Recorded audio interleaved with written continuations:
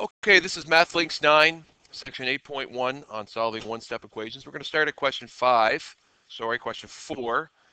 and it's a modeling question.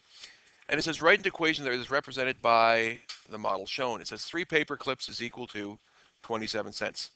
So we're really asked here is what is the value of each of those paper clips? If 3 of the paper clips is equal to 27 cents. So if X is going to represent a paper clip, right, a paper clip, excuse me, then 3 multiplied by the value of the paperclip is going to be equal to 27 cents.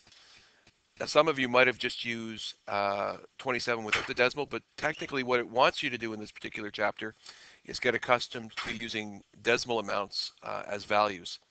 So we have 3 paperclips, or 3 x's is equal to 27. To isolate the value, we're going to divide both sides by 3, and then therefore x is equal to 0.09. So therefore, each paperclip would be worth 9 cents. Question 5 says model the solution to 4x equals 3/4. So it says using a number line, and I guess we said we didn't have to do this one, didn't we? I said you skip 5. We'll skip 5. We'll come back to it. We'll start at question 7 actually, because we did 6 already as well. So here we have solve each question. Now, A is giving us an equation where the variable is on the left-hand side. So if I was to give an easier version of this without fractions, and I said a quarter of x is equal to 2, we would know that we would multiply both sides by 4 to get the answer, right? And we would get x isolated, and we'd have 8 as the answer. The only difference between these two is that we have a fractional value. So here we're going to multiply both sides by 4 first. I'm going to write the question down. So I'm going to have multiply both sides by 4. And by doing that, you end up getting just x. But over here, if I take the 3/4 and multiply it by 4, I'm going to consider that 4 to be 4 over 1. And you can do one of two things. Multiply the numerators to get 12, multiply the denominators to get 4, and then reduce it down to finally 3. And you get x equals 3. Alternatively, you could, of course, have cross-reduced it. And if you did cross-reduce, you would have gotten the answer of 3 right off the bat. So multiplying both sides by 4, you get the answer of 3. Oops, I made a mistake. All right. Pretend that whole thing didn't exist, and we'll just go on to question number B. Just pretend that was a 4, and then everything would be fine. Question B, we have 2y equals, that's the world's worst y, 2y equals negative 6/5. Now notice when I took this negative sign that was in front of the fraction, I have a habit of always keeping my negative symbol in the numerator, and I find it works best if I do that. So it's how I express negative fractions. I always keep it in the numerator when we're dealing with algebra, or in the denominator if I'm isolating. So in this particular one, I'm going to divide by 2, and I'm going to get y.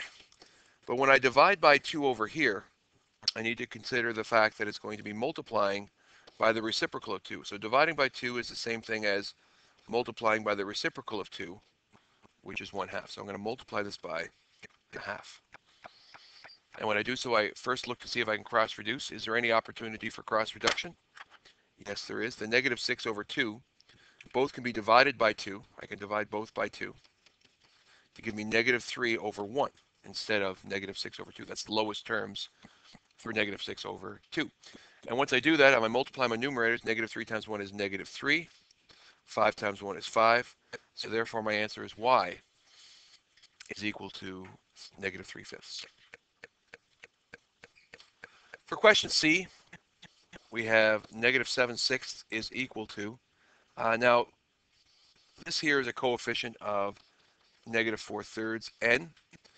So I know that whatever coefficient I have, if I divide by that coefficient, so for example, think of an easier question. If it was 4 equals 2x, I would divide both sides by whatever the coefficient is to get rid of it. So that idea, that basic premise, also occurs here. I'm going to divide by negative 4/3 to get rid of the multiplying by 4/3. Now pay attention.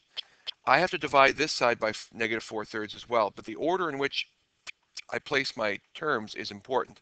I have to keep my negative 7/6 here, and I have to divide it by negative 4/3. I can't switch them. because 10 divided by 2 and 2 divided by 10 is not the same thing. So therefore, negative 7/6 divided by negative 4/3 is not the same thing as negative 4/3 divided by 7/6. So I'm dividing both sides by negative 4/3. I'm going to keep the first fraction and change the multiplication by the reciprocal. Check to see if you can cross reduce. If I had negative 3 over 6, I'm going to think of that as being negative 3 over 6. What would that reduce down to? Both would be divisible by 3, and I would get negative 1 over 2, right? So now that I have that, I can then say, well, n is isolated over here because n's by itself. Negative 7 times negative 1 is just 7. 2 times 4 is 8. And therefore, n is equal to 7/8. And your last question, D, has a coefficient again of a mixed fraction. So taking an easier question, just making up different variables. If this was the question, we would still divide both sides by 4 to isolate the variable. So the same thing would be true, except I'm going to divide both sides by 2 2/3 to get rid of the multiply by 2 2/3. And I'm going to divide this by 2 2/3. So on this side, because I've done the opposite operation, I have isolated the variable. Here I have to divide these two fractions. I'm going to change them both into improper. I'm then going to change it to keep the first fraction and multiply by the reciprocal. Check for cross reduction. 3 over 6 will reduce down to 1 over 2. 7 over 8 is already lowest terms. So when I multiply the numerators, I get 7.